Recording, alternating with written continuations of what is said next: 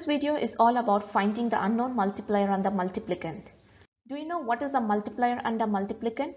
The number to be multiplied is the multiplicand and the number by which it is multiplied is the multiplier. This is the problem. We need to find A and B from the product, which is 1207. We can see the whole workout of the problem as well. You can pause the video to work out on your own, else please continue watching. Alright, how do we start? Let's start with the second row here. We all know that this digit is always a 0 since we are multiplying by tens. And then this next digit is 1. So how do we get this digit? It is by multiplying B with B.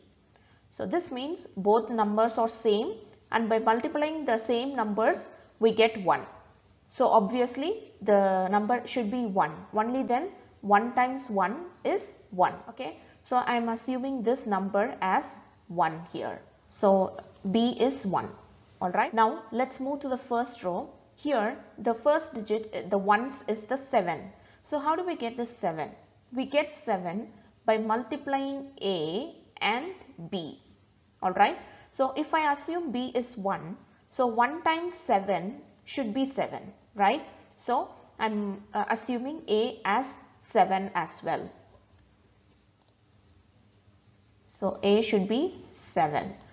Only then the B times A should be 7. So 1 times 7 is 7. Alright. So if the A is 7, this means this is also the same number A. So this should be 7. So as of now I have assumed A to be 7 and B to be 1.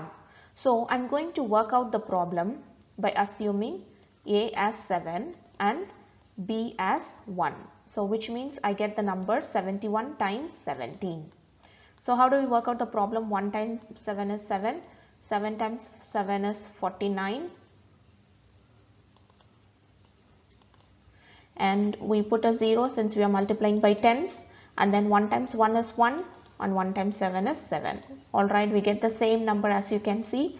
And then by adding these together, I get a 1 carryover, and 7 plus 4, 11, and 11 and 1 is 12. So I get 1207. So simple, is it? And the answer is 71 and 17. So 71 is the multiplicand and 17 is the multiplier.